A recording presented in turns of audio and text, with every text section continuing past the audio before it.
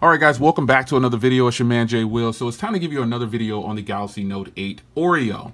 Now, I got the Galaxy Note 8 Oreo update at the beginning of April, and I'm happy to report that it's fantastic. There's absolutely nothing going wrong with the phone, except for when I first got it, I started to have some battery drain, and it was very frustrating, and I just didn't know what to do. So some people said, oh, Jay, do a factory reset.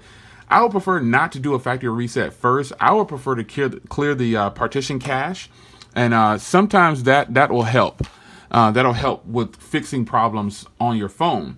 Now, I'm also happy to report that I didn't do a factory reset and backup. I didn't even clear the partition cache yet. I just kept using the phone like I normally would. And in my case, it settled down on its own. I just haven't had any more battery drain issues like I did initially. Now, what I mean by that is, before I got the Oreo update, when I was on Nugget, I was getting 6 hours or so, possibly a little bit more, and going about a day and a half on a full charge.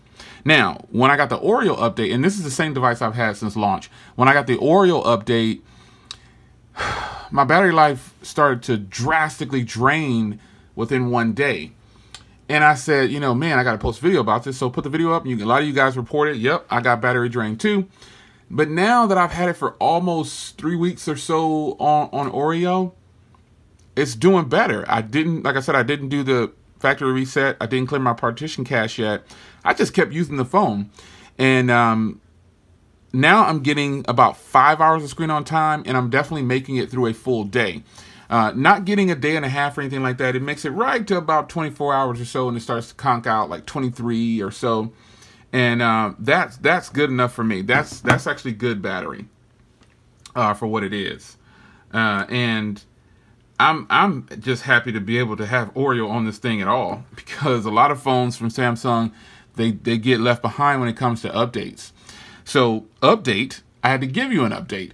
Is your battery life getting better on Oreo since the initial install? Did you do a factory reset? Did you clear your partition cache? Did you do any of those things? I did not do those things, and I just kept using my phone, and it got better. I don't know. It settled down.